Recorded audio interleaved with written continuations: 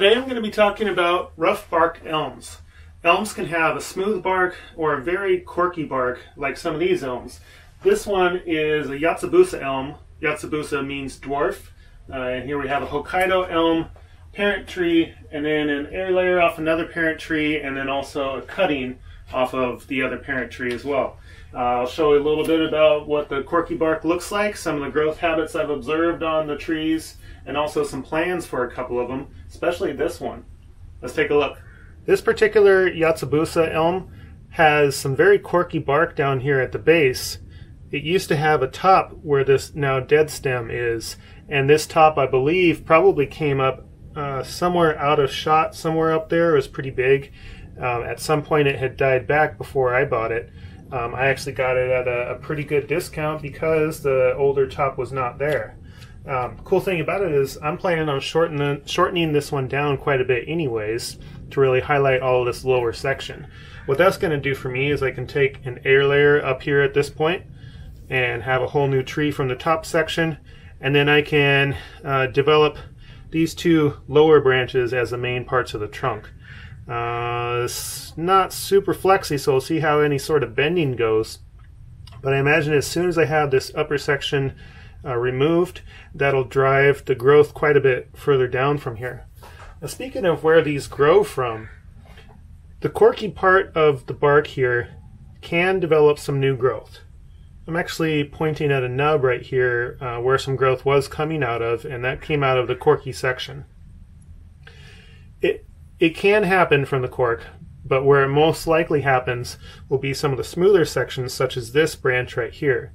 This is smooth, hasn't developed much cork yet, much rough bark I mean, and this is where the profusion of buds and new growth comes from that's typical for a small leafed elm like this. This is not the smallest of leaved elms, but they do tend to have very tight growth when given the right type of pruning. Let me show you up here at the top what I mean by that.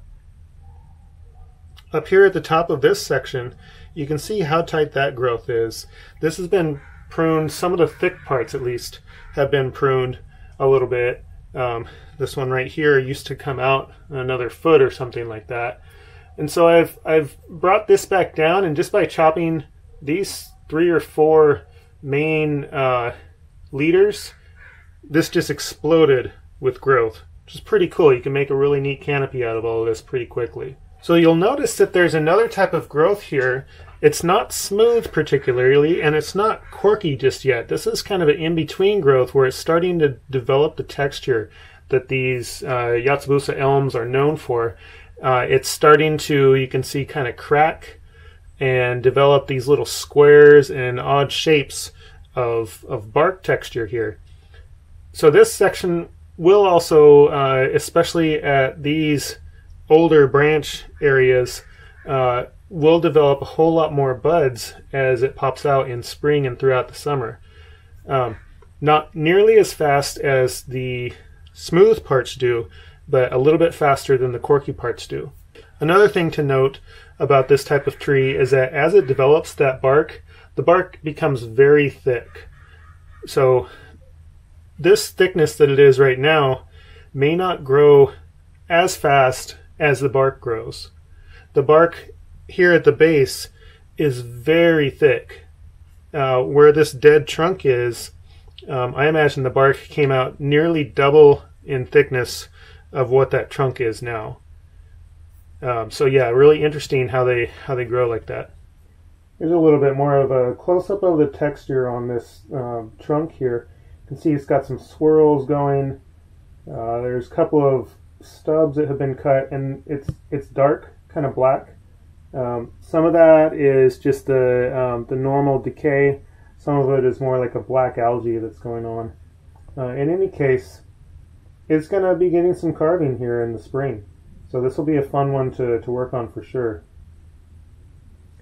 There's a little more detail of the different bark characteristics. We have the corky bark leading to more of a smooth bark as it goes up into the branches. Now we have this little Hokkaido elm And Hokkaido is a very small leafed elm. These leaves are just really tiny, and it does produce very tight growth. It's a slow growing tree. It's really more of a shrub more than anything because it just doesn't get tall enough to become a tree. One of the reasons why is because even though it grows dense, when it does elongate, that thick bark really is very deceiving. It looks super thick, but inside it just doesn't have a lot of support, and they do tend to break off. So this was one of a pair that I had gotten from a nursery over the summer, and I found pretty quickly that they're just not that durable. I was trying to clean up one of them that had the long branches, and just kind of what I'm doing now, where I'm going in and taking off some of the dead stuff. I guess I moved it just a little bit too much, and that one broke off right at the base. So I was able to get an air layering off of one of those, which I'll show you in a minute, and then the other one, I tried cuttings and it was too late. The cuttings did not take. So the Hokkaido elm also gets some of that rough, corky bark. Here at the base, it develops a similar but miniaturized version of that Yatsubusa bark. So here you'll get an idea of what that bark looks like. Very similar to the other bark, but compared to the size of my hand, the squares and other sizes of the chunks on that Yatsubusa are about the size of a fingertip, whereas on here, well, it's very miniaturized. It's smaller than a pinky nail, but still quite rough. You can see in here there's some craggy sort of barks. It really holds on to moss and lichen really well. And then that travels up the trunk pretty quickly.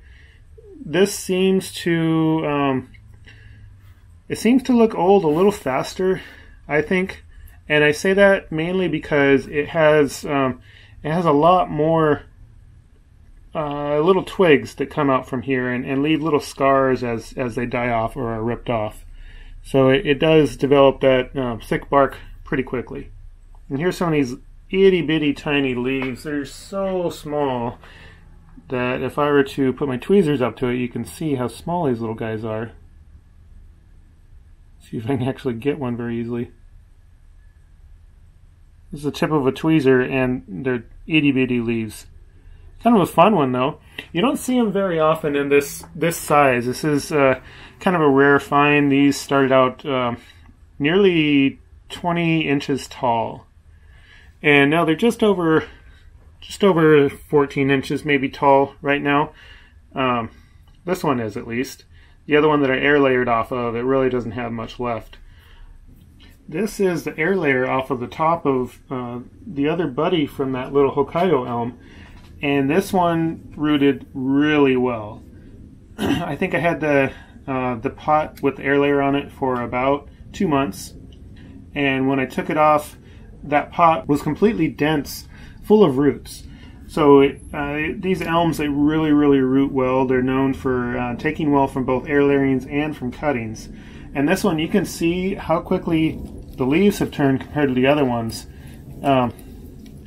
Sometimes that's really seen as an indicator that the roots are doing what they're supposed to be doing. Fall leaf activity that's a normal color like this shows that the tree is healthy enough to perform its normal yearly shed.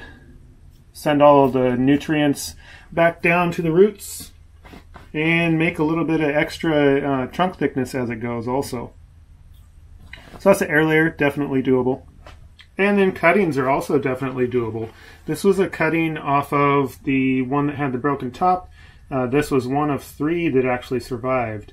The other 2, for whatever reason, just didn't produce enough roots. So this one has quite a bit of the stem underneath the soil there. I wanted to ensure that it has plenty of roots for when I go and try to check it out in the spring and just start developing it as a bonsai. It'll most likely be allowed to grow pretty freely for a couple of years until it develops an interesting nabari. So definitely a candidate. Any type of elm seems to be a good candidate for cuttings. So that's the rough bark elm.